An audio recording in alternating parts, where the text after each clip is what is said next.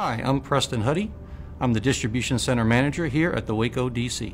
Our greatest challenge at first was like most people in America, and that was understanding how the virus spread so that we could mitigate the infection rate here in the distribution center. There are hundreds of people that work in our distribution centers, and we want to be able to continue our mission. Many people were worried because of many of the unknowns. So we were following CDC guidelines, and we had a huge push on education throughout the building.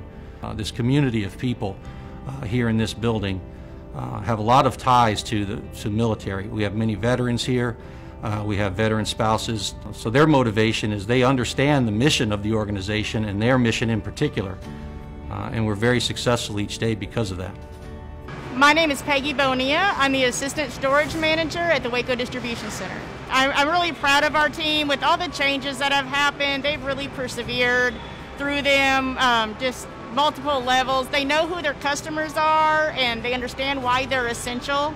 We've equipped our associates and we've empowered them with knowledge on how to protect themselves, how to protect their families, their coworkers. And so our goal and our drive is to get the product to the store safely for our soldiers and veterans and their families. Hi, my name is Christina Perez. I'm an e-com clerk. You don't, wear your face mask all the time. Some people can't wear face masks, they wear face guards, wear gloves. And I think a face mask should match your outfit. So, colors, you can't put a smile on your face, but if somebody sees a face mask with a pretty parent on it, you're like, oh, hey, I'm gonna smile at you. But I think we're doing pretty good. I think, we're taking precautions. We have kids at home. We don't want to get sick. We don't want to get our family members sick. My name is James Garfield, and I'm a driver for AFES. You've got awesome people that work in this warehouse. You've got management, you've got loaders, you've got shippers, as far as personnel in the shipping department, you've got receivers, and they're all like a chain on a bike. They're all linked together. And once they're done loading these trailers for the final destination, it's up to me to get it there safely, securely. So I'm kind of like that final link. Without everybody else, the trailers can't get loaded. Without me, I can't get the trailer to the destination unless I'm safe, on time, rested, making sure everything is in order for delivery. So it's a good thing. I make sure the product is on time. I make sure the product is delivered safely as far as no damage. The heavy's on the bottom, the light's on top.